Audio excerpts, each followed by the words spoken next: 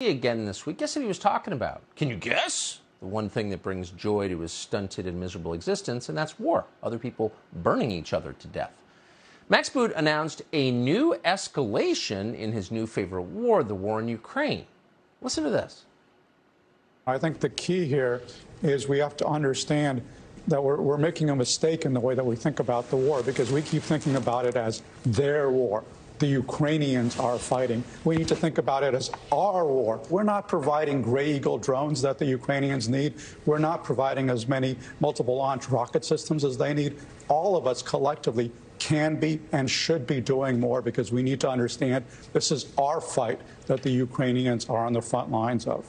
It's our war. Hear that, people of Dubuque, Bangor, Gulfport, Spokane? It's your war, not theirs. But the weird thing is, despite the fact that it's our war, Max Boot is still in the Morning Joe studio wearing soft shoes. So despite this war's world historic importance and our own personal ownership of it, Max Boot is not actually fighting his war.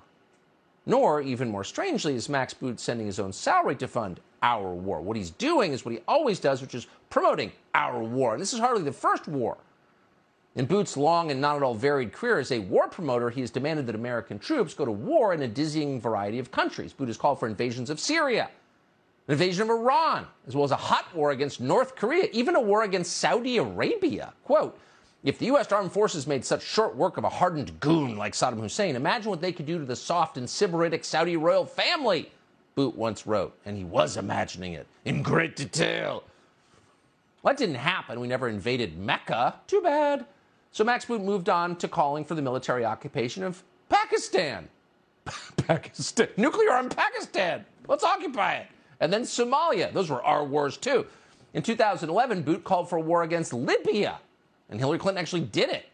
And, of course, Boot was one of the main cheerleaders for our war against Iraq. Quote, once we have deposed Saddam, he wrote before the invasion, we can impose an American-led international regency in Baghdad to go along with the one in Kabul, to turn Iraq into a beacon of hope for the oppressed peoples of the Middle East. Now, that would be a historic war aim. Is this an ambitious agenda? Without a doubt. Does America have the resources to carry it out? Also, without a doubt. Sure, we can afford it. It'll be easy. Now, trillions of dollars and more than 1 million dead people later, how did Max Boot's prediction work out? Don't ask.